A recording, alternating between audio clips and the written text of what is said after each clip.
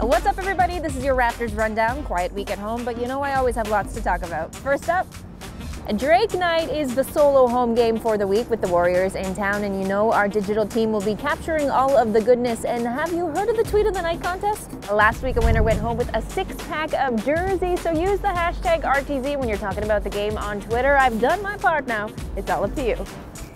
And then the Raps pack up and take to the road for 5 games. But put me in, coach, because Raptors 905 are filling the void. Good luck to the boys as they play their season opener at the Hershey Center on Friday.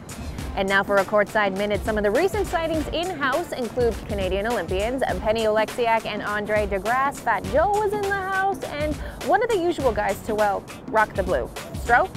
I walked in here, got the chills. I felt like it was, 50,000 in the Rogers Center. I come from Duke too, so I've been blue for a while. And see him with these uniforms is pretty refreshing, man. And I'm excited for tonight. Yeah. Me and Lowry are buddies, man. So whenever they're there, he usually shoots me a text letting me know that he's gonna be there. DeMar as well. It's that Toronto brotherhood, that connection that we all keep and hold, no matter kind of what sport it is. It's more of just focusing on putting on for the city, for the Six. So love having those guys there for us, and I'm happy to be here to support them.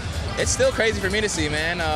These are essentially my idols. I watched DeMar DeRozan all growing up, you know what I mean? I've watched Lowry when he used to be at Villanova, as he comes around here now. Do your thing, dog. Do your thing. But yeah, it's pretty refreshing, man. It's awesome to see that everyone holds that bond and everyone respects each other and everyone's aware of what everyone else is doing. So great bond that everyone has in this city, and I'm just excited to be a part of it.